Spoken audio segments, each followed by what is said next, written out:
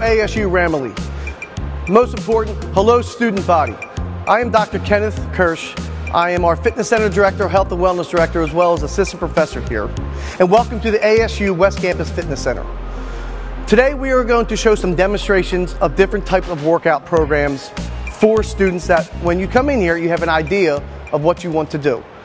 We are going to use a fellow student pupil here, Mr. Rudy Arizma, as our demonstrator for all the exercises that we will do. We will break down each technique and we will break down each workout. A question that is asked to me numerous times throughout the day, throughout the week, not just by students, but several people: how do I develop a program? Can you write me up a program? What should I do when I get in the fitness center? And I tell them, well, first, what is your goal? You need to set a goal. Without that, you cannot attain or accomplish anything.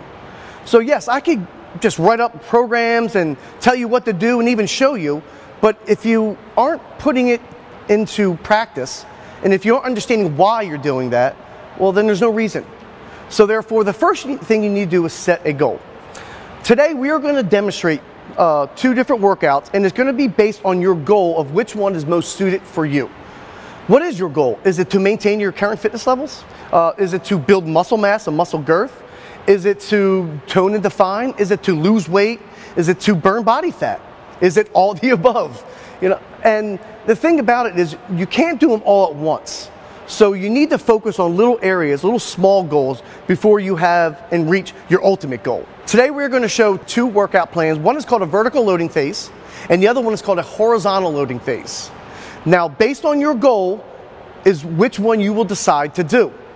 The vertical loading phase is great. It's a full body approach. If you are trying to maintain your current levels, if you're trying to tone and define, if you're trying to lose weight and burn body fat, perhaps the vertical loading phase would be the best route for you. If you are trying to build muscle mass, get bigger, get stronger, muscle density, a horizontal loading phase would be best for you because it's a split body routine and it focuses on higher weight, lower reps, and more exercises per each muscle group. We are talking about the 6 major muscle groups today, what we're going to demonstrate: chest, back, shoulders, biceps, triceps, your brachioradialis in your arms, and of course, your lower body. And then what else? Your core. Everyone asks me, I want to do abs. How do I get abs? Well, if you are partaking in a resistance training workout, you should always be targeting your core in everything that you do. So before we get started, before you get into lifting any weights, putting any weight on a bar or dumbbell, I am a proponent of doing a warm-up. I advocate a 10 to 15 minute warm-up no matter what you're doing to get your body ready. You have to get blood pumping throughout your body. You have to get blood to those muscles. You have to warm up all the ligaments and joints, and if you have any injury perhaps, you have to get some blood to that so you feel good and your body's prepared and ready to go for whatever exercise program you partake upon. So I suggest two things that you may want to do when you walk into any fitness center. One is a cardio machine, whether it's a treadmill, an elliptical, a specialty machine, a bike, or Stairmaster. If you choose a cardio machine, I would go a minimum of 12 to 15 minutes. Because again, you're going to start building up a sweat. You're going to start raising your heart rate. Once we raise our heart rate, what is that good for? We're going to start burning calories, which obviously was something we want to do in all our workouts. But two, I'm also going to show a full body exercise routine here, which I think is a great start to get you ready and prepared mentally and physically, because both go hand in hand when you are doing any exercise program. So it'll get you prepared physically as well as mentally, but it's a full exercise routine, will break a sweat, and it's very easy to do. And I'm also going to show a couple different ways to do it, so whether you're a novice or more advanced, you decide which exercise you will perform in each of the sets. Now we're going to bring Rudy in, our demonstrator, to show the full body exercise routine. As I talked about earlier in the video, performing a warm-up before you start any resistance training.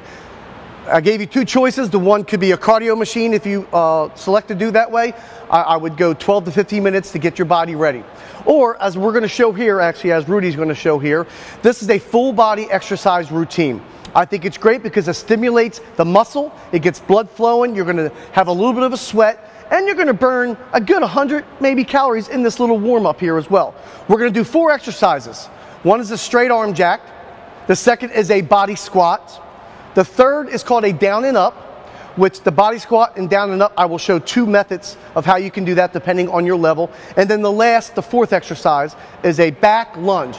With each, you will go through each exercise, and then after you're done the 4th one, that will conclude that set. I would recommend 3 to 4 sets for each, and you will rest about a minute, minute and a half in between each set. It should take about, if you do it correctly, about 8 to 10 minutes. So Rudy now is going to demonstrate the straight arm jack. So here we go, Rudy, and begin. As you can see, his arms are twisting up, and as he brings his elbows back into his body, he's fully extending his arms. He's putting a slight bend in his knee, and what's really important is he's drawing in his navel area and tightening his core. You would do 12 repetitions of the straight arm jack, okay? Next is the body squat. Now there's 2 ways that we're going to show this. First, I'm going to have him do the body squat, as I call it, the walkout body squat. Maybe you're not ready to go right into a full lunge body squat, so we're going to walk it out. So his feet are together, his feet are together, feet are together, feet are together. And as he's going to do, he's going to walk each leg out about 3 steps and then go down into a body squat. Here we go, Rudy. 1, 2, 3, into a squat and back up, walk it in. Boom. And walk it out. 1, 2, 3. Squat, as you can see, walk it back in. His hips hinge, hip hingement's going back. His knees behind his toe. His body is upright, and to get a full deep squat. Now the second way is you could jump right into the body squat if you were a little bit more advanced and you feel that you can handle this. With the jump out, though, you're going to do everything at once. So now with the jump out, though, as well, we're going to bring our arms down. And then as I jump out, I'm going to bring my arms back into like a bicep curl. So here we go, and go. Boom. As you can see, he's getting his biceps involved now as well. Again, we want to get all the major muscle groups involved so we're prepared for that workout. As you can see, his feet come in, feet go out. Hip hingement is perfect. His knees are behind his toe, and he gets deep into that squat. Well done, Rudy. Thank you. Okay, the next exercise, for that, we would do another 12 repetitions. I'm a 12 guy. It's my favorite number, so that's why I always do 12 repetitions. You may want to step up a little bit for this one. This one is called the down and out, or down and up, I'm sorry. So with this, you could do it 2 ways. First, we're going to show, it may have been, you may know this as the inchworm, but as Rudy goes down, let's go, Rudy, he walks it out, straighten up, hold, walks his legs back in, and he stands up. As we do that again, walks it straight out, fully extend, freeze for a second, walk it back in, and let's go from the side view so we can show our students how to do it from the side. So again, you're down, you can walk out that way as well if you want to, and he walks it back in. So again, now do it one more time, please. Now, the one thing that he has not demonstrated here that I would recommend to do, as you go down, you want to bend your knees too. So go back up, Rudy, straight up. So as you're getting ready to go down, let's bend the knees first, hands on floor, walk it out. Boom, hold, walk it back in. The other way that we can do this, again, for a little bit more advanced, and we'll stay with this. Let's go front waist first here, Rudy. You want to step up here a little bit more. So we're going to bend our hands, go straight down, go down, bend knees, kick your legs straight out, kick your legs straight back in, and stand up. So again, one more time from the front view. Again, look at the knee bent. His arms are engaged. Now we're engaging the shoulders and tricep. He kicks his legs out back, kicks his leg back in. We stand up. That completes a repetition of that. Now let's go from the side. No, let's do it this way. So as you can see from here, let's bend down, hands planted, kick out, kick in, and stand up. One more time. Good technique. Kick out, his body straight, he pauses and stands up. Good job, Rudy. We would do 8 repetitions of that. So what's good about that exercise right there, you are hitting all the major muscle groups. Every single muscle is being engaged in that exercise. So that's why there we're only going to limit you to 8 repetitions for that. Now the last one, we're going to bring in the biceps and legs kind of together. We are going to do a back lunge. I am a fan of the back lunge over the front lunge, and the reason for that, it protects your patella tendon in the knee if you have any knee pain in the front of your knee. So as he's getting ready, his feet are straight, he's ready to go. All he's going to do is step back and then also curl his arms at the same time. Here we go, Rudy. Boom. Let's stand up. Left leg now. Let's do it simultaneously. I would like to get his leg a little bit more straight on the back. The back leg needs to be a little bit more straight. There we go. As we're curling at the same time, let's do it one more time from the front. And we're curling and bring it up. Let's do it from the side view now. As we turn right here. So he's going to step back, extend the leg, bicep curls come up. Let's rotate. There you go. Let's do another one here.